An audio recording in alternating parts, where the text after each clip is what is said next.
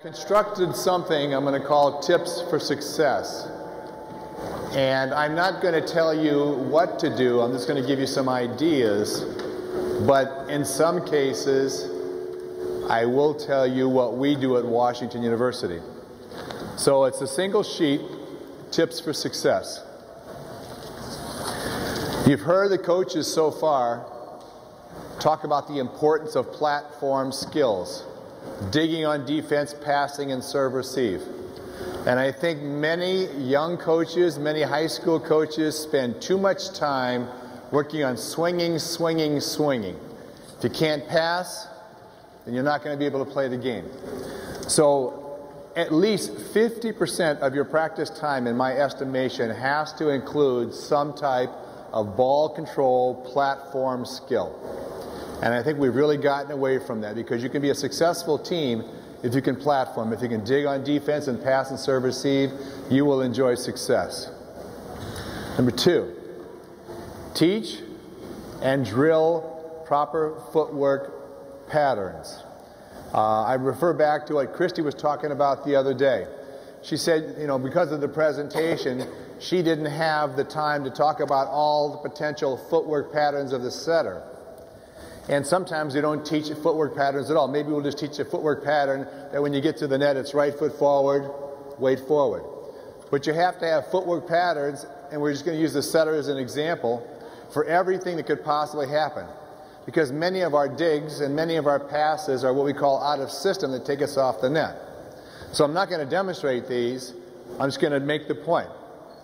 If this is what we refer to as 0, this is perfect pass area, then we have to be able to teach good footwork to take the ball here, good footwork to take the ball here, take the ball out there, and take the ball over here. And we just can't let kids run there. They have to use consistently good footwork.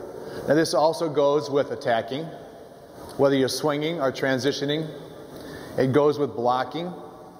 So every skill needs to drill footwork.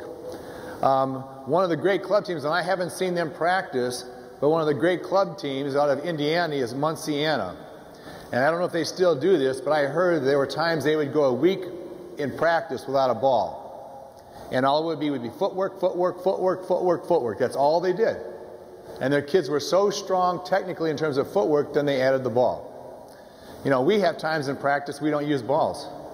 Because if I had to pick one thing in the game of volleyball that messes it up, it's the ball. Because what happens is, if we could play without a ball, it'd be a perfect sport. But a lot of times, kids will just royally screw up their technique because you add a ball. So technique has to be taught first, and in this situation, I'm only talking about footwork patterns. During practice, use as many ball contacts as possible. I can remember 25 years ago how I saw it so often. You'd have the circle do, and they call it the circle bump drill, where they just stand there and bump it back and forth to each other. And it didn't have any relevance, I didn't think, because you weren't passing the ball towards a target, and it was one person digging or passing or bumping, whatever you want to call it, and 9 people in a circle. A lot of ball contacts. Look at the drills you had out here, how they're introducing balls, ball after ball after ball. It's not like introduce a ball and wait, wait, wait, wait. If you're going to go ahead and you're going to run a drill, okay, and maybe we're going to go ahead and run a drill here. What I'm going to do is I'm swinging and I'm hitting balls at the left back and the right back. Maybe I hit a ball here, then I hit a ball there, I hit a ball there. Instead of hitting a ball here and waiting for the next person and hitting a ball there, and maybe the drill is going to be this. I'm just going to pick a drill up. And all I'm doing is repping. I'm working on footwork and rep digging. We have the left back, we have 2 people in line. In the right back, we have 2 people in line. So all I'm going to do, I swing at you. You don't only just dig the ball, you got to go to cover and then go back to base. I dig here, and after I hit to every person, they're going to go ahead and go to. So I'm going to make it a drill that's a rapid-paced drill, and that's going to simulate game activities and a lot of contacts. A lot of contacts. And if you're going to run a drill that does have a lot of contacts, then you have to have a really good shagging system.